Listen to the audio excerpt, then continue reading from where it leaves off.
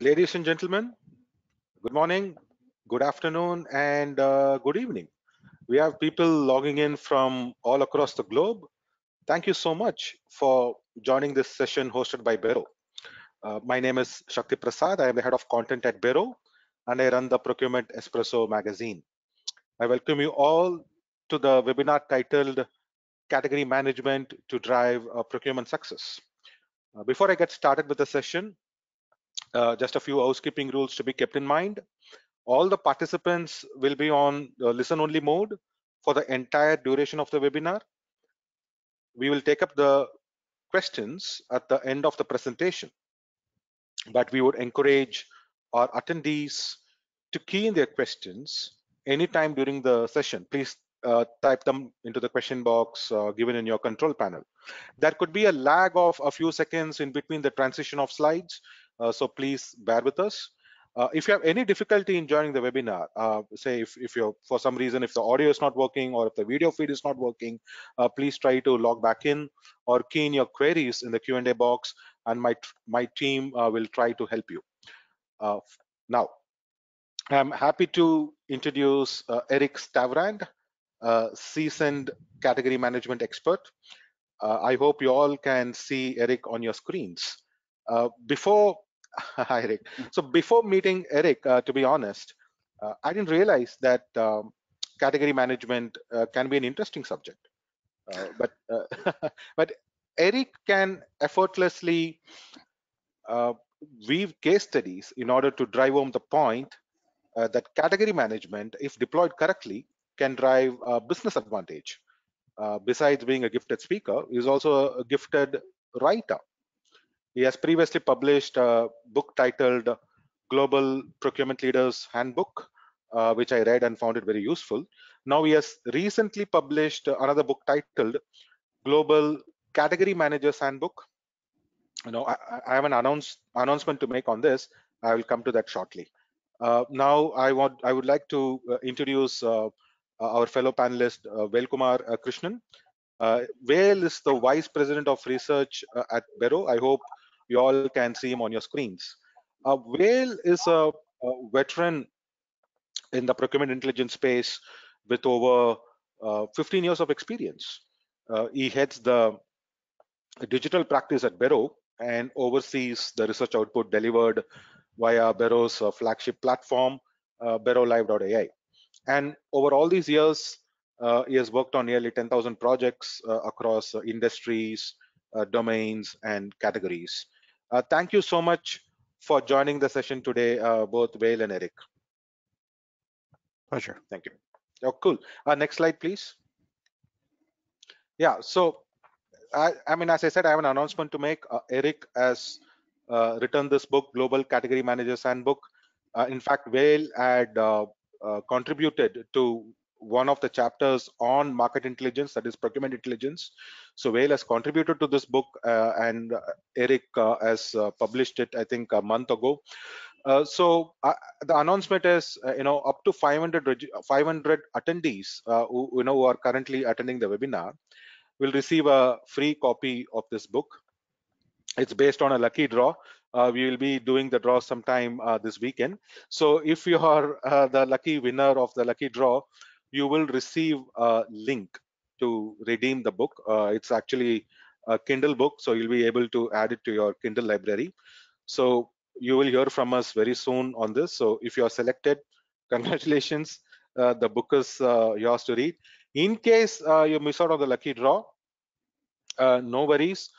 We will ensure that you can buy the book at a very special price, not at the list price, but at a very special price. We will of course communicate that to you soon. Anyway, so one of the main reasons why I've invited both Eric and Velkumar for this webinar is, it's two things. So one is, of course, we're going to be talking about category management, but we will also be touching upon procurement / market intelligence here, because category management by its very nature is a strategic in nature. It cannot be done on a daily tactical basis. Okay, let me do category management today, but let me not do it tomorrow. No, it doesn't work that way. It's It's a long-term plan that needs to be very carefully crafted and deployed, and it's a bit intensive, I would say. Whereas the procurement intelligence can be done both strategically as well as tactically. So that's the beauty. So procurement intelligence can be done in a strategic manner as part of a category strategy, and even as part of category management. However, if you don't have category management, and if you are forced to firefight some of the many of our colleagues are facing that situation, especially during these difficult times, no worries. Procurement intelligence is such that you can dip in and dip out as and when you need it, and then get the requisite information and data. For example, how do I get a better price? How do I lock in the price? How do I negotiate with the supplier? So it can be done both tactically as well as strategically. However, we always recommend that it to be done strategically. So that's one of the main reasons why I'd invited both Eric and Velkumar to touch upon this subject, which was not very discussed quite often. I think I'm done with my somewhat lengthy introduction, Eric and Vel. So let's move on. Next slide, please. Okay, Eric, let me start with you. Category management, so this term is not new, and it's been there for like 30 years, 30, 40 years. And you ask someone, each one would come up with their own definition, so to speak. So what is category management, and why do you think it is more important than ever now? Thank you, Sakti. I appreciate the opportunity. So category management is a strategic approach to looking at the purchase of goods and services, right? And it's a holistic approach. And more than that, though, it's exciting because it's about understanding what's the future in this category. What don't we know now that we will learn about, right? That could transform how we consume this category. And what's going on in the business that will fundamentally change how we need or don't need this category. So it's much more than a procurement strategy. You're actually developing a business strategy. I find that to be incredibly exciting, and the participants who do this find it to be really valuable. It's an incredible career experience for people who are doing this. Yeah, in fact, you had mentioned, during one of the previous conversations that category management allows the category manager to be the CEO of the category. That's exactly right, because they have internal customers, they have external customers and stakeholders. They have to understand demand. They have to market. There's a huge amount of internal marketing going on. So you are the general manager of this space, and the skills you develop in this role will stand you well for the rest of your career, right? It's incredible. And based on your experience, Eric, you have consulted with a lot of companies. So what percentage of companies actually do a category management? Any ballpark figure that you would like to share with us? Well, that's a great question. A lot of people say they're doing category management and they're doing something slightly less. Okay. Maybe it's 50% of companies are doing something slightly less. Not that that's bad, right? Because you can do category management to the extent that the company and your stakeholders are going to be okay with that level of thinking, right? And so you might have to push in a bit to do that. But it's certainly less than half who think they are, and they're doing some pretty advanced strategic sourcing, which is, I don't mean to cast aspersions. It's not a bad thing to be doing, right? But it's not quite the same thing.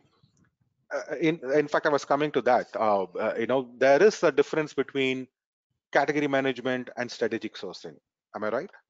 There absolutely is. Category management, there's typically within the scope, when we agree what's in the category and what's not in the category, within the scope of that category, you can ask any question, right? And we'll typically be into insourcing, outsourcing questions, pretty fundamental questions about the business. Should we be in this product or not? And that is a fundamental business question, right? Which will then be going to sponsors and senior leaders, versus strategic sourcing is typically more narrow and is, how do I sort this particular need? Again, nothing wrong with that. We have to do that to run the business, but it's a different level of investigation and thought. Absolutely, absolutely. In fact, so we touched upon briefly what is category management and the difference between category management and strategic sourcing. Now let's come to the reality. Next slide, please. Supply chain is under chaos now. So we can talk category management, we can talk strategic sourcing. There are a lot of frameworks and concepts out there. But at the end of the day, sourcing teams, that is sourcing procurement teams, will have to deal with the situation that they are currently facing with, right? Irrespective of whatever frameworks that they are dealing with. So, Eric, before I move on to Whale, I've made him wait for quite some time. But Eric, uh, did do you think the companies that have adopted category management were in a position to better manage supply chain chaos? I mean, is it a self-fulfilling statement to make, or is there any difference between the two? Typically, a company that has considered all of the business requirements, the fundamental business requirements in the category, will be in a better position when there's supply chain chaos, because they will have considered upstream issues that could Yep. emerge in the supply chain, right? So they're tier 2 and beyond. And they're also more likely to have considered multi-sourcing. Mm-hmm. An incredible number of items and services are sole or single sourced across your average company. I've seen it as high Mm-hmm. as 95% in large world-class companies.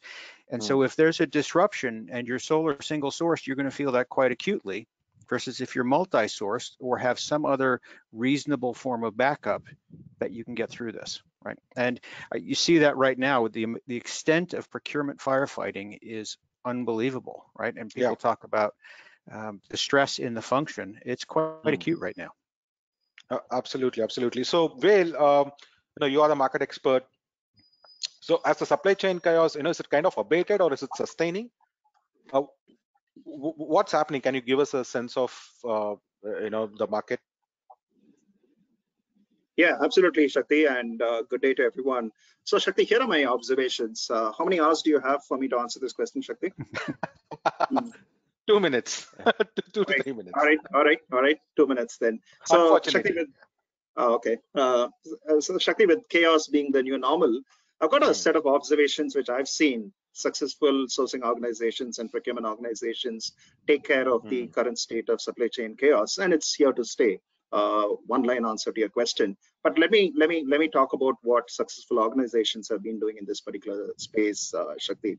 One of the interesting things which I heard about is that there was this poll which was run on who are the superheroes of the current supply chain chaos, let's call it management mitigation strategies. And number one on the poll was sourcing and procurement professionals, right? And I Wow. thought that was a very, very interesting fact. And I think it also pays a lot of tribute to the work which is being done by the audience here and every other unsung procurement professional. So the points which I've seen, and I'll keep it really short from here, Shakti, is that number one, right? I've seen a lot of conversational AI being used in managing the current supply chain chaos. Any organization which has adopted this has come out winning. That's number one. Number two is that I've seen a lot of trends on the reverse of globalization. So organizations who adapted their supply chain towards, I'm calling it deglobalization or reverse globalization of shorter value chains and supply chains, have done a fabulous job on actually managing the current state of supply chain chaos. Few other case studies which I've observed myself while working with hundreds of our clients is community baseline category management, right? So you've got category management strategies which are baseline to your internal data and external data. But those who have Mm-hmm. actually taken that extra effort to baseline it to what others are doing, the comparison would be market share for sales professionals. What are you doing in terms of baselining your category management strategy to your competitors? Do you have a spend baseline benchmark compared to your competitors? And how have you managed the amount of inventory which you hold? How many days of production losses have your suppliers faced? Being able to benchmark those parameters, I've seen those come out as clear winners. In simple terms, anybody who's got a digital twin of their Mm-hmm. supply chain in the current chaotic environment, where they're able to simulate probabilistic approaches, have been able to actually take care of the best they can as to where the market is. Okay, that's a very interesting observation, Whale. The use of technology, you're seeing that it's slowly deepening in the market. So, Eric, before we move on, I have this one question because you mentioned single source and multi-source. So Mhm. this argument about not having to depend on a single source. Well, there are industries where companies will have to rely on a single source supplier. I know we have discussed this before, but the Yes. benefit of our audience, for example, certain specialty chemicals, for example, come only from China. At the height of the Trump trade war, someone challenged us to find an alternate source of supply for the material that they source from China. So the question here is, what about the truly immovable items that do not have alternate sources of supply? From your experience, uh, how good is that? What percentage is that, and is it a large percentage or a small percentage? Any insight that you can provide? There are some categories that are undeniably more difficult than others, where their supply sources are very constrained. You mentioned chemicals. Um, People who are running sterilization as a category have been Hmm. facing years of trouble, right? And so that is a known fact. So people who are doing that start looking at what are some of the other parameters, right? How much do I truly need to be sterilizing? At what level am I sterilizing it versus what I've done historically? Not to break rules, but to make sure that we're following the actual rule and not some perceived limitation. Same thing will happen with chemicals. And I have seen large companies actually develop new suppliers to get around those constraints. That's not a Hmm. short-term solution, right? The company I know who did that, it took 10 years to move, in essence, $100 million worth of spend from a problematic supplier to a new good supplier. That's not Hmm. overnight. And that took management commitment to do that. It's Hmm. possible. And there are other categories where you are likely to stay single sourced because of the way it works, right? So the auditor for a corporation, you're not going to have multiple auditors. You're going to have a firm who's signing off on your audit, as an example, right? There are others as well. But that's where we're going to go into the fundamental business requirements of the category and truly understand what's required versus Hmm. what's optional, and have that conversation with stakeholders. Absolutely, absolutely. In fact, this business impact, we will come to that soon. I know you have a very interesting anecdote to share. Moving on, next slide, please. I know, Whale, you touched upon some of the aspects, a few minutes ago. So, what are some of the measures taken by companies currently to assure supply security? Because whoever I speak to, supply assurance and supply security is one of the key priorities right now, because there are so many things that are happening around the world. The pandemic happened, sudden closure, opening up, and there is an unfortunate war going on, which is again, uh, in fact, I was just looking at the latest report, Whale. Because of the war in Europe, the you know there was the expectation was the fertilizer prices would become dearer, right? But then I saw something counterintuitive from our research team saying because of the natural gas price weakening, the fertilizer prices may actually soften up in the short term. So because there's so much uncertainty, that's what. So when we expect the prices are going up, it's going down. When we think, okay, it's a beautiful day, and suddenly there is a war breaks out. So what are some of the measures, Whale, from your experience that you have seen in the market that the companies have taken to assure supply security? Sure, absolutely, Shakti. So quite a few things which I've observed firsthand. So the first thing which I've noticed is the ability to build a shock-proof supply chain, right? And Hmm. the way in which I'm seeing a very, very, very clear trend, at least over the last 4 months, Shakti, is that I've noticed that there is a huge spike in terms of let's call it recruitment of regional category managers, right? And it's a very, very interesting Hmm. concept where um, large organizations tend to have a huge number of global category managers, and you probably have a few regional hubs for buying for locally sourced materials, which really doesn't fit into your global strategy. So one of the things which I've noticed is that a lot of global category management strategies are now being, I don't know whether downshifted is the right term, because it sounds like like a reversion of an upgrade. But then there's a lot of shorter supply chains which are being created, where I'm Hmm. basically sourcing from what you call as nations which are near shore, right? So number Yeah. one, I've seen a lot of reshoring happening. I'm seeing a lot of supply being sourced even at a premium from locations which are not necessarily from the Far East, right? So that's one Hmm. point which I've seen as a trend. The second Interesting. trend around, yeah, absolutely, absolutely. The second point, Shakti, is on the shock-proof supply chain, right? And what I mean Hmm. by that is, how do you predict risk rather than just preventing risk or not taking any action at all? And Hmm. there are multiple ways in which you can actually set, for example, social media alerts on a labor unrest problem, which might actually create a supply problem in a particular region. How do I understand that a factory is going to idle capacity? And then how do I make sure that I buy on time?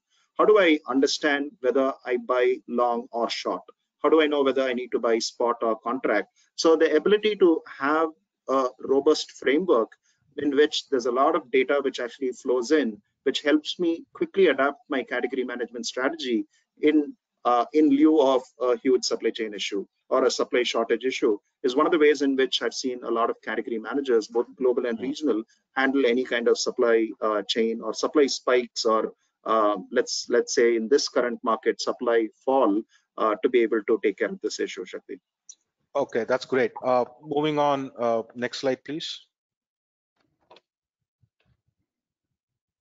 In fact, before we talk, okay, we will come to this, Eric. I just got a question here from George Cleveland. I know we haven't formally opened up the audience Q&A, but then I thought this question is pertinent to answer right now. So George is asking, is this webinar only going to be focused on commodities category management? My team is more services focused, particularly labor. So Eric, category management for services, I know you, this keeps coming to you. So what would you tell George?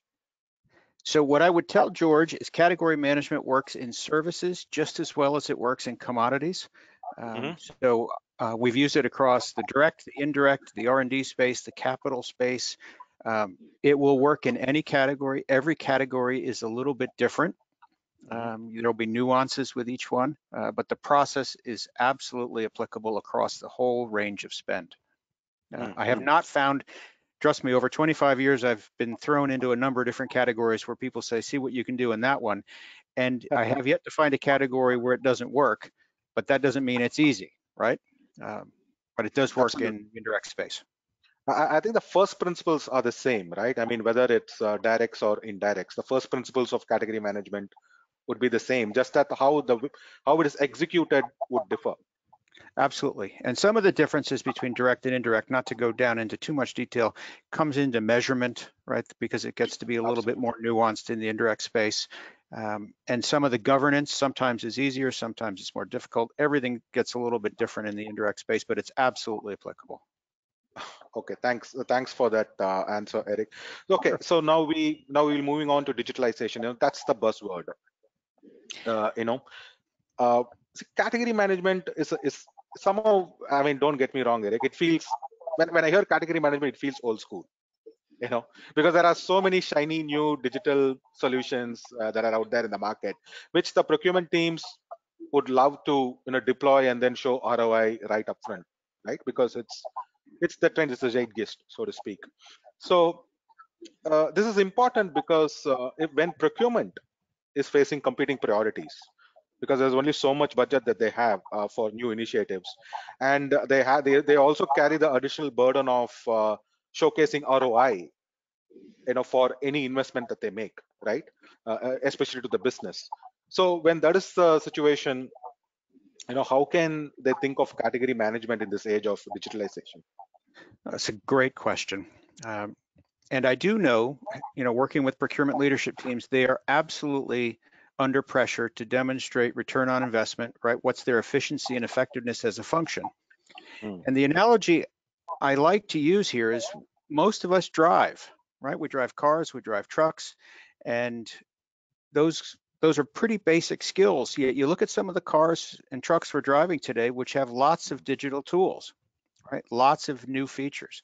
Category management is kind of the same thing. You can do it manually, right? And you can do all of that different work, the analysis, the market intelligence gathering. You can do that all manually, but why wouldn't you use the digital tools? I'm a strong proponent of the digital tools where they help you drive efficiency and effectiveness when you can access this information real time and it's global, right? It's not just what I've always known. Digital really helps people understand what's possible. And category management is all about understanding the world of possibility. Of course.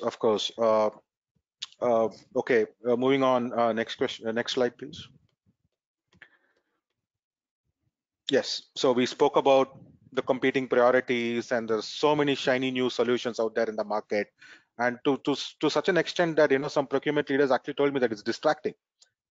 Now, is category management exclusively possible via a digital tool, Eric, or do you? I mean, can it also be done old school, without a digital tool? What's your take on it? Because of course you've been doing this for 30 years. Obviously, there Right. was no digital tool back then, but Yeah. with Thanks for so many reminding new me. solutions. No, Yeah. the world is Yeah. changing, so I'm just curious to know how it's tied in to the latest trends that are happening in the market. I don't think it's possible to do it right now exclusively with a digital tool. And that's because category management, to be successful, one of the number one precepts of category management is active stakeholder engagement.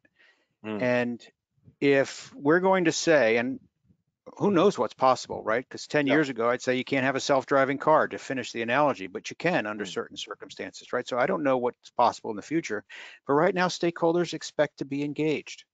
And most importantly for us, we need to listen to them, right? And mm, so to the extent a future digital tool could do that, maybe, but for now, they are an adjunct to thinking capable procurement people. That's the way I would view it. Now, if you come down from category management, there are certainly discrete sourcing events which you can do with a lot of digital help, and they can mm, help mm, move things mm. forward, right? But to get up into the world where we're engaging stakeholders, talking to them about business requirements, and understanding their hopes and fears for their piece of the business, which is a part of what we're doing in the category management process, we're not doing that with the digital tool right now. We'll Yeah. document everything digitally, but we're not going to use the tool to go out and do that conversation.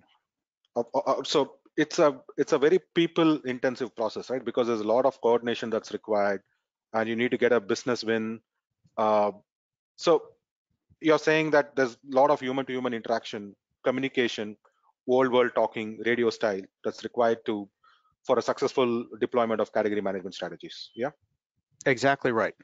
We're not taking orders from stakeholders and going out and buying stuff.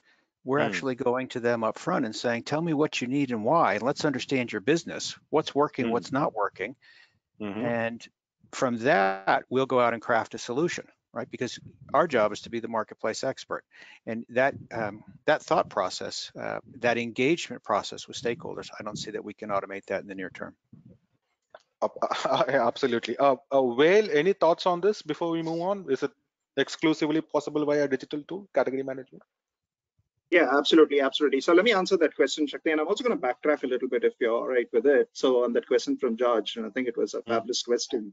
mm-hmm, So I used to be the head of Indirects at Bureau before I moved to Live.ai, which mm-hmm, is the digital tool. So Shakti, on Indirects, on that interesting question which basically came in, one of the things which I've noticed when it comes to category management for Indirects is how do the AQS, CR, parameters rearrange themselves when you're sourcing directs versus indirects? So what I'm thinking right now on George's question is supply is tangible when you look at it from a directs perspective, and hence assurance of supply becomes an issue because there is a finite supply of a commodity, of a product, so on and so forth. But indirects is very interesting because it's theoretically infinite, right? So if I need a service, I can get it because service does not deplete. It's a service which is being provided, for example, to a sourcing organization or to the business within an organization. So what happens is there is a stronger focus from a category management perspective on quality and innovation. So like Eric said, having the right SLAs, KPIs, measurement mechanisms with suppliers when it comes to indirects will define how effective your indirect sourcing strategy is, combined with, for example, a strong alerting mechanism, which basically tells you that, hey, this particular job role in this particular region might go in short supply, talk to your supplier, right? This supplier just got awarded a huge contract. They just became 5x revenue in 1 month. You might be deprioritized as a customer. What do you need to do? How do I be the favorite customer? So I think it's very fluidic. I think it's very abstract, and that makes indirect category management very interesting. So I just wanted to throw in those points. And on this question on digital tools being able to support category management, my paycheck is signed by Live.ai. So the answer is yes. I think it's absolutely. I think it's absolutely possible via digital tools, Shakti. I think Okay. sometimes we overestimate digital tools. End of the day, they are nothing but packets of information put into a framework which helps me with decision making. I think the tacit knowledge of being making the right recommendations completely definitely lies with the category managers and humans. And I think the openness to actually use digital tools to support decision making is where the differentiator is. And companies which adopt them, which integrate them into the internal systems, have been able to go to speed to market when it comes to sourcing and category management faster than others who haven't. So it's all about speed to market and being able to get information on the fly, and sometimes even before an event occurs. So that's the way I would look at digital tools. Okay, interesting. Okay, so let's move on. Next slide, please. Okay, so the role of procurement intel. So if category management is the macrocosm, procurement intel is the microcosm. And category management, when someone sets up a program, it's not possible to run the program without procurement intelligence, that is without market intelligence, right? So I mean, as I said during my introduction, category management is a strategic activity. Individual category manager cannot initiate it. It has to obviously come from the CPO level, and then there has to be an executive buy-in for a successful implementation of the program. Whereas procurement intelligence can also be a strategic as well as at the tactical level. So, for example, procurement manager is stuck in a supply negotiation, and they want to somehow verify the pricing or maybe the rate card. Their procurement intel can be used in a tactical manner to get necessary information and then go and conclude the negotiation.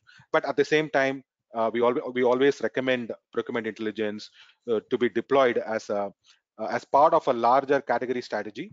Whale, you are the expert in procurement intelligence. So, and of course, you have also given inputs to Eric, while he was writing this book on category management. So, what role can procurement intel play in category management?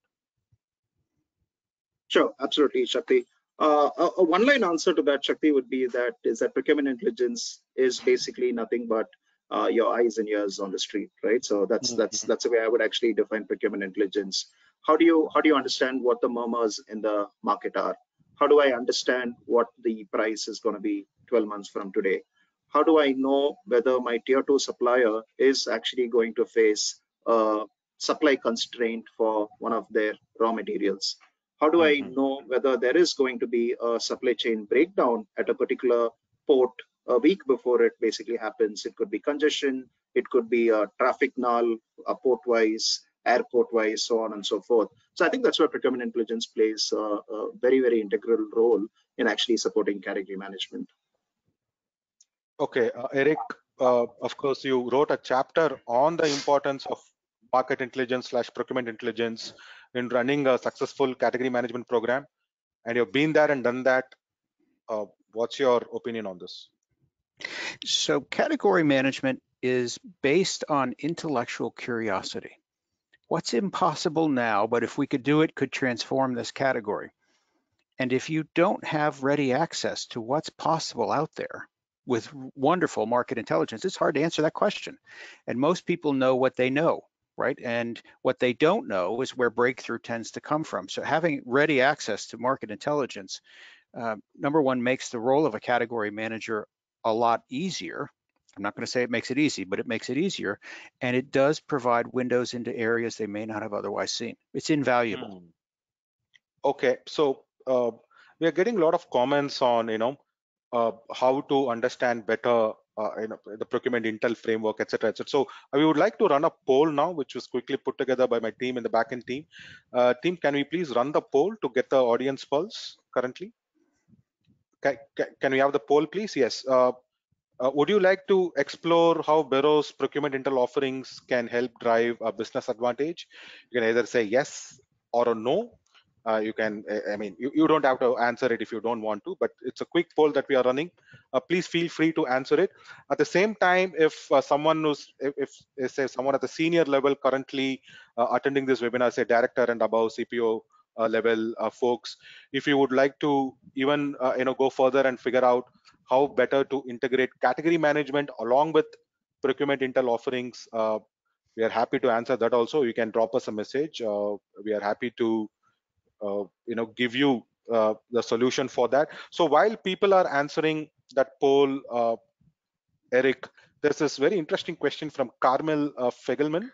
What key information that are being captured in tools, because we spoke about tools, right?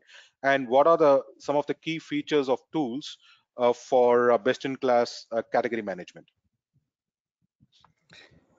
Okay, great question. Thank you for that. So let me back up, right? So we're capturing Please go information on. we're capturing the information because we need to have the knowledge management for the organization, right? And so I don't want people to think about category management as filling in templates, right? There are typically documentation elements in any process, and that's so that the next person who goes into that role can figure out what you were thinking and why, right? And so the documentation is important. What we will typically capture, who are the stakeholders and why are we talking to them? What did they say to us about what's important in this category? What are their business requirements? And I think it was Vail who mentioned AQSCIR, right? So that's the construct we use for business requirements. What are their go, no go, and scalable business requirements? And then what's going on in the market, right? So the supply market. Who are the good suppliers now? Where are they? What's their strategy? Who are the up and coming suppliers? Who's leaving and why? From that, we'll then do a range of strategic analysis to develop insights. Category management is insight based because what we're going to then do with those insights is go to the stakeholders and share those pearls to build their readiness for change, right? And so, absolutely. As an example, we worked on a large fleet, sales car fleet, domestic fleet in the United States, and one of the findings and it was factually correct at the time, was that two of the three big three U.S. automakers would never go bankrupt. One of the large Japanese auto manufacturers wasn't big enough to do this fleet, and those were some of their conclusions that drove what they decided. Once the recession hit, of course, two of the three U.S. auto manufacturers did go bankrupt, and the Japanese auto manufacturer was the largest in the world. And so we could look at what they decided in the past and then modify that strategy very quickly to reflect what was the new reality in the supply market. So documenting the information helps you go faster subsequently. Right, we capture our thoughts as we're going through, so we can talk to stakeholders, we can talk to executives and get approval. Later on, we can refresh or redo a strategy very quickly based on that documentation. Yeah. Thanks. Apologies. I think that the poll got stuck on the screen, and my team in the back end was trying to take it off screen. Apologies. We were off the radar for some time. Thank you for all those people who voted in the poll, but we have not done with the discussion yet. Next slide, please. Yeah, so this is my favorite part, Eric. We had several discussions on category management. So you told me that category management is not just about managing a category, but it can also have a larger business impact. And I distinctly remember you telling me the example of a company that was into the business of payments. Am I right? Correct. So why don't you regale the audience with a tale? Right. So I was working with a colleague, and it was a Midwestern United States paving company, right? And what often happens with category management with executives who are a little curious is they see the tools and they say, I want to see a little more, bring them in. And so we were sitting with the CEO and their leadership team, and we went through a couple of the core tools. And the epiphany that the CEO had was that what he was selling, asphalt, right, pavement, was actually a pretty generic product, and therefore he was going to spend the rest of his life competing on price predominantly, right, in a tough marketplace. And so it forced him and his team to step back and say, if that's the world, what could I do to differentiate what I'm selling? And he then became quite adept at paving racing courses, right? So it was racetracks, right? And so still pavement, but it's not the same pavement, and it's a very small industry with a higher profit margin. And that was a fundamental business change that he was able to see as a result of using some of the procurement tools. Imagine from being in the business of paving the pavements and on the curbside to paving racetracks, like IndyMac, NASCAR type racetracks. I mean, it's phenomenal. And It's very cool. you'd also give, there was another example that you quoted, and someone had an epiphany and they actually switched jobs, right? I think the person was part of your workshop and then decided to move to a startup or something, if I'm not mistaken. We were working with a director from a large medical environment, and actually went to become the head of procurement in the cannabis industry, which was, rapid growth, still regulated, right? And so all the learnings that come from a highly regulated environment apply, but move to a much faster, more agile environment because it was growing so quickly. It's I mean, that's the beauty, right? I mean, the category management helps you in thinking differently. So from thinking category, if you think business, procurement, in fact, it was procurement's initiative that enabled the company moving from paving normal payments on the street side to paving racetracks. So that was the kind of impact that the team brought into the company, and you were direct witness to it. Absolutely. Just another quick short story from the aerospace industry. A couple of years before COVID, aerospace, there were 7 years or more of firm fixed orders, right? And everyone wanted to move to composite manufacturing because all the new airplanes are composites, and cars have lots of composites. And so all the capacity between automotive and aerospace was taken up in the composite industry. Where wasn't it taken up was in boating. And so we found a manufacturer who made sailboat masts and had built a 150 foot long autoclave for parts that was basically sitting empty. And in exchange for getting into the aerospace industry, they did all the one-time regulatory and manufacturing engineering qualification because they wanted to play in that space. That's the power of market intelligence, knowing what's out there that still has capacity in your space and is going to be interested. Absolutely, absolutely. I think we have the questions are flowing thick and flow. So let's formally open up the audience Q&A. Yeah, that's good. So this is from Christoph Ferrar. I hope I pronounced the surname correctly. Apologies if I didn't. The question is not if, question is how do you keep the categories and classifications accurate and complete with new technologies? I think that's a very important question, right? Because we talk about category management, but then oftentimes teams get bogged down with nomenclatures. It's not an exciting topic, but taxonomy, right? Taxonomy, how we define the categories, level 1, 2, 3, and so on. Many companies use the UNSPSC coding. Other companies use their own coding. What I would suggest is agree the coding, use whatever it is, and then the most important thing about category management is when you're getting started, get the scope right on that category.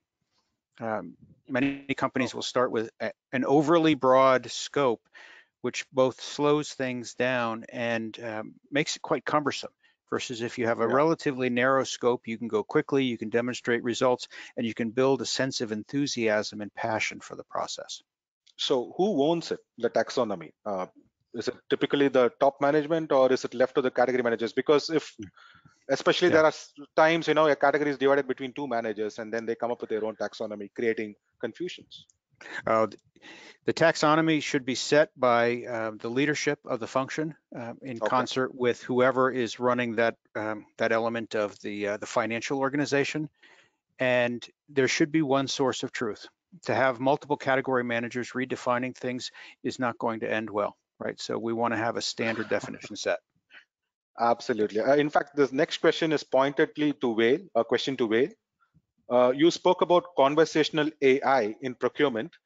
Can you please throw some use cases of conversational AI in procurement/category management? This is from Abbas Ali Jawarwala. Oh, absolutely. Thanks, Abbas, for that question. Shakti, before I answer Abbas's question, can I just add on a few points to what Eric mentioned? Please go on. Okay, yeah, sure. All right. So interesting question which had come in on the classification piece, Shakti. And then I've had a couple of really large clients in Europe in the manufacturing and material space who kind of got in touch with us on the same question. So one of the things which we developed as an output, a usable piece of let's call it decision making, is a output which will actually help you toggle across different nomenclatures and classifications. Like Eric said, you've got the NAICS, you've got the UNSPSC, and of course you've got the E class in Europe, you've got SIC, you've got GICS. This is a whole bunch, and then the ones which are custom, so on and so forth. So the ability to be able to understand what a category means across 2, 4, 6, 8-digit systems, and to be able to understand what does this in UNSPSC transpose in NAICS, being able to have that in handy across every procurement organization, I've seen real time solves a lot of problems in terms of defining the eye levels of categories, especially when you're building a guided category strategy. So just thought I'll throw it out there that there are outputs which actually help you reconcile eye levels of different categories. And if that's something which Bero can help with, we'd be happy to do that. So I just wanted to throw it out there. On Abbas's question on conversational AI. So Abbas, what I meant by conversational AI is, so let's assume you're looking at a standard chatbot, right? A chatbot would actually talk to a CRM or a sales output to be able to tell you that here's what sales has been in this particular region, here's what sales has looked like in the last 6 months, so on and so forth. And that's exactly what I'm not talking about, right? So what I'm talking about in terms of conversational AI is the ability for you to query a system which basically says, hey, what volume should I buy if prices go up by 10% in this particular commodity? How do I negotiate with a supplier in the indirect category, for example, if borders close in terms of sourcing a particular service, right? So that is the complexity of conversational AI. And one of the things which I've seen in terms of successful AI deployment in terms of conversational techniques is the ability to take abstract data, fuzzy logic, and be able to make sense of what's changing across different attributes in a particular category and come up with a recommendation engine, which basically tells you, here are the options. What is your end goal? What is your use case? If your use case is to save costs, here's what you can actually do. Here's a strategy developed purely by AI. If your goal is go to speed to market, I'm in the pharma industry, I'm really not worried about budgets. Here's the strategy. Here are the suppliers you need to be working with. So the way I looked at conversational AI is that it's got different routes. The routes are defined by your use case. What are your priorities? And it clearly tells you that if this is what you want, here's something which you might want to consider. And I've seen successful deployments of these. And of course, this is something which keeps getting better and better from a data science perspective. Absolutely. We are getting some really great questions, and I know I'm finding it very difficult to pick and choose which one to showcase here. So this one is from Karen Henry. What are some of the best practices for consistently pushing out MI to category managers versus waiting for them to formally request MI for their one time a year category strategy presentation? It's a classic operational question that Karen has asked here. Can I give a one-line answer on that, Shakti? I think Eric's preparing himself for the answer. I think so. So Shakti, I think it's proactive pushes, right? So I think being able to consume market intelligence, which proactively is pushed out, right? And it could be from analysts within an organization. It could be from the COE team. It could be from a big shiny tool, right? Whatever.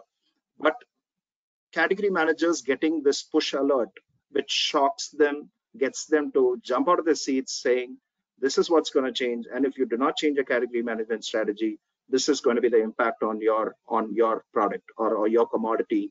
That I've seen as the biggest driver of consuming market intelligence. Okay, I think we'll move on because we're getting a lot of questions. I think this one for Eric, with all the experience in category management, what tips or techniques are recommended to influence or steer the main stakeholders from a category management perspective? How frequently should the category management strategy should be checked and aligned with short, mid, and long-term version? So this question is from Nelson Delgado Montes. Eric? Okay, just making a note here. Sure. So how to engage right? And so the best practice that we see in engagement now is one where it's a dialogue, a discussion, right? And there's a phrase in the coaching industry that's called appreciative inquiry, where we're going to open up a conversation with somebody and we're going to listen to them and build that dialogue. Early on, we used to use some of the Six Sigma approaches, in particular the 5 whys. And really the only person who should get away with asking 5 whys is a toddler, right? Because otherwise adults find it to be pretty annoying. And so we don't want to use that so much with stakeholders unless we know for a fact it's going to work. But we want to have that dialogue and meet them where they are. Right, so we want to understand what their preference is. If they want to meet face-to-face, go meet with them face-to-face if you can, right, virtually or in person. If they're more distant and they want to do email, then you can start the conversation that way. We've seen both different cultures work that way. But start having the conversation and understanding what's important to them. As far as the frequency of the updates, you're going to get the classic consulting answer, right? So the first thing is it depends, right? Depends on what's going on in the world. And if the world shifts, whether it's conflict, whether it's some other economic upheaval, that strategy needs to be revisited. And if the world isn't shifting, depending on the nature of the category, we will identify what are the key markers that if they do arise in the economy or in the labor force, we want to relook at this strategy. That's one of the key elements that we'll put in. At a minimum, it's typically 2 to 3 years. Sometimes it's more often than that. Longer term strategies where we're starting to do big stranded capital investments might be less frequent than that. Okay. Next question is from Henry Chacon.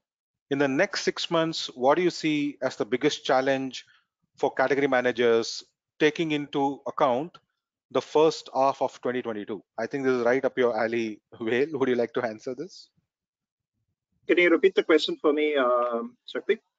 In the next 6 months, what do you see as the biggest challenge for category managers taking into account the first half of 2022? Basically, Henry is saying so much has happened in this first 6 months. So if you take these challenges into account, what do you see as the biggest challenge for category managers in the second half? Yeah, so let me give a commodity product or direct category answer and then an indirect answer. Number one problem which I've noticed people say for the exact same question which came in, Shakti, is how much inventory do I hold? How do I take care of carrying costs? Number one problem, because port congestions, laborers basically not being able to work because products didn't come in either at the supplier's site or even at your site, right? So inventory carrying costs, biggest problem for the next 6 months.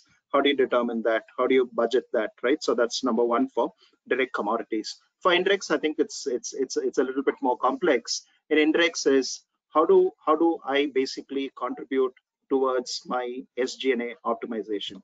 And what I mean by that is every organization's got a standard SG&A as a percentage of revenue baseline. How do I make sure that that is absolutely optimized? Which also means how do I make my indirect categories, especially marketing, consulting, so on and so forth, which can actually have an impact on business operations strategy, not just in cost savings, but also in revenue enhancement. I think that's the biggest problem, or that's the biggest use case which will have to be solved from an indirect perspective. Okay. So next question, I think. Sakti, I just want to add to that. Yeah, sure. Yeah. What I'm seeing is there's a big prioritization to deal with inflation and supply chain issues. And there's, as a result, people are fighting fires more than they're thinking about the future, right? If I'm worried about the house burning down today, I'm not worried about tomorrow. And I think that's going to come back to haunt people, right? I'm not saying ignore inflation and supply chain issues, but in most procurement organizations, it shouldn't take everybody to do that. And you should still have some people who are able to work on strategies. Absolutely. Okay, so next question is from Nicholas Burt. How would you recommend to overcome stakeholders that don't see the value in the category management process and see it only as a procurement tool? I know we had discussed this before, Eric. So what would you tell Nicholas? That is a hard question, right? Number one, and typically stakeholders want to see where it's actually worked. And so having a paper that you can demonstrate, this is how it's worked in this industry. So it's real. It's not just a hypothetical thing that you're coming and saying, intellectually, we should try this because it makes sense, but you can actually demonstrably show this is where it's worked and this is the value they've achieved. That helps credibility. We've taken people to see it in practice. And then there's the practical reality that not every stakeholder will get it, right? That's just how the world works.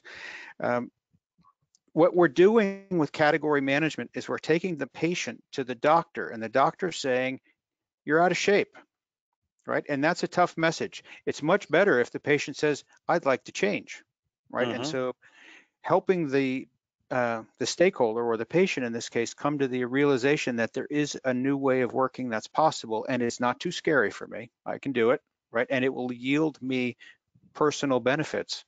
That's the journey we have to take people on. But even for example, if a stakeholder doesn't want, if absolutely saying, I think we should just move on, right? I mean, it is possible to deploy category management for either a one or a set of categories.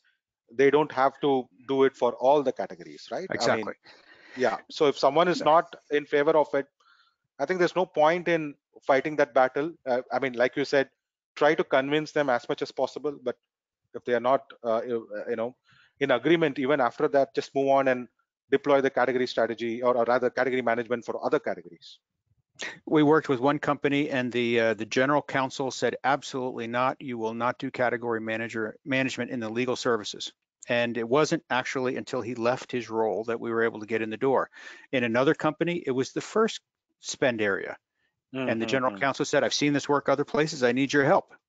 Right. And so absolutely, it's very variable that way. Yeah, it is very variable. Absolutely. Okay, so next question, again, very interesting, from David Princiotto. Do you think that machine learning can help us to improve category strategy in the next few years? And what could be the impact on the cost optimization side? Who do you like to take? I mean, Vail, would you like to take this? Let me quickly ask Eric. Eric, do you want to take that? I need you to clarify the question for me, Sakti. You said machine learning? Machine learning. Machine learning, yeah. Okay. Okay, so now with that context, repeat the question for me, and then I'll. Sorry. Yeah, do you think that machine learning can help us to improve category strategy in the next few years? And what could be the impact on the cost optimization side? Well, absolutely, that can help. The trick is going to be with machine learning to find the spaces where we'll get the biggest impact right away versus trying to put it too broadly in spaces where it may not be a ready fit. It relates to the prior conversation, right? We want to go where we're going to be successful. And so find the spot where machine learning is most ready to play, and that will absolutely help out. Okay. Vail, any thoughts? Really quick, Shakti. Machine learning and NLP, I think when it comes to cost optimization, fairly straightforward. Price forecasting is going to be the biggest driver of cost optimization, being able to understand what's going to change in terms of price volatility. And machine learning plays a huge role in being able to understand what are the different factors which can affect costs. Your entire stochastic models are built on machine learning.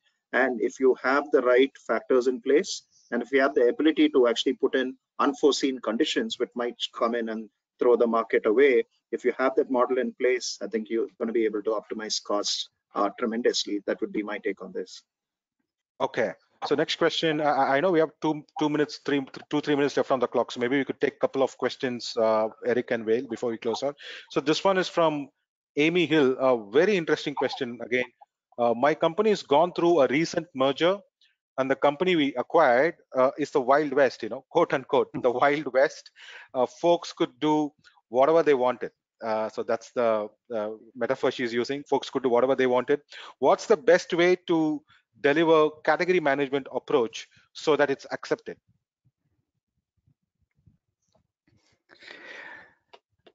Well, that will be an interesting culture change, right? the company culture actually plays out in category management, right? Because the power that stakeholders have in decision making is all the way through the procurement process. And so in the Wild West, I would bring the categories under control first, which are most business critical, because you're going to have the most executive support. The categories that are least business critical, most okay with stakeholder discretion, don't go there first, right? Because that will be viewed as a pure power play versus when you have a merger, you're driving for synergy integration, you're driving for contract optimization, and you're going to have to pay for the merger as well, right? So you're going to do that in the core categories first and then spread out from there. But you want to build some absolute internal success stories first. Okay. Any thoughts, Vale, or should I move on to the next question? I think we can move on. I think Eric covered Okay. it real good. Yeah. Okay, cool. So this is from Mohammad Rida. How can we diversify the suppliers but still get a good volume discount? I think it's a very straight question. You know, diversify suppliers but still get a volume discount. All right. I'm going to jump on that one, Sakti, right? So the goal of category management is the fewest suppliers that fully meet the business requirements, right? And we're doing that so that we can optimize our marketplace leverage. Now, you notice I didn't say single source, right? Yeah. And I'm a strong proponent of multi-sourcing. And it's not the solution for everything, right? But it is a good approach to consider. So diversifying suppliers is really prevalent all over the place, right? People, for good reason, are Bale was talking about some nearshoring, right? We're changing how we're looking, whether it's regional strategies. There's a lot of pressure to look at small and diverse suppliers, which is a wonderful thing. So we might actually add some suppliers, but that addresses business requirements around redundancy. It addresses business requirements around putting the spend with diverse suppliers. And what I think you're going to find is that instead of losing your discount, if you're sole sourced or single sourced and the supplier knows it, you're over a barrel. So you may think you're getting the right discount. In my experience, a lot of times by having some competition in your supply market, you actually do better. It's not a panacea, right? I'm not going to promise a panacea, but I would not worry so much about it. I would still follow the process. Okay, so one last question, gentlemen. This is from Ramdan Azedin Hadbi. What advice would you have to drive a category strategy globally? That is, what advice would you give to drive a category strategy globally, considering number one, global corporate organization, number two, low interest in the category from high-level stakeholder, and number three, key impacted stakeholders or operational employees? So he's giving three scenarios. What advice would you give to drive a category strategy globally, considering it's a global corporate organization, but there is low interest in the category from high-level stakeholders, and the key impacted employees are all operational employees? So would you recommend in that situation to go for category management? Well, the number one thing that you're going to have to make sure is in place, Ramdan will have to step back and look at, is do I have governance, right? Do I have sponsorship at the senior level? And if I have sponsorship, the watch out here was there's low interest at the senior level. If there's low interest at the senior level, why are we doing category management globally, right? That's the first question. Yeah. We need to have senior alignment. And if we have senior alignment, let's proceed. And if we don't, then let's step back. The other thing I would say is a global strategy does not necessarily mean a global supplier or one global solution. My global strategy could be to have regional solutions. That's my global approach, right? And more I see that playing out. So I'd be careful about that. And then the other issue with global strategies is business requirements are often different in different regions of the world. And don't fall into the trap of saying, well, wherever the headquarters is, they'll end up dictating the business requirements, because that doesn't work well when you get out into the different parts of the world. Absolutely, absolutely. I think we have run out of time. Vale, any final comments that you have before we close out? So I think one-liner would be digital twins of your supply chain, Shakti. If organizations can actually invest and focus on that, I think a lot of these category management based problems can be solved. That's the way I would end my inputs on this. Okay, Eric, any final comments before we close out? No, I would encourage people to pursue category management, be curious, and thank you for your time. I appreciate your interest. Absolutely. Thank you so much, Eric and Vale. That was a wonderful exposition of the importance of category management and procurement intelligence. We received several interesting questions, but unfortunately, we are run out of time. We have run out of time. We will try and reply by email to all the questions that were not answered in today's session. This marks the end of our session. A big thank you to all the participants for logging in today. Again, a big thank you to all those who participated in the poll today. Several of you had asked us, whether we'll be sharing the webinar recording. Yes, we will be sharing the webinar recording link with all our participants soon. Please do reach out to the email address on the screen if you have any additional questions. Like I said, a lot of you have voted. In case you would like to explore some of the senior folks who are currently attending this event, if you'd like to explore category management at a strategic level, do drop us a note. We can help you out on that front also. Okay, thank you and have a good day. And to all those in Asia, good night. Bye-bye.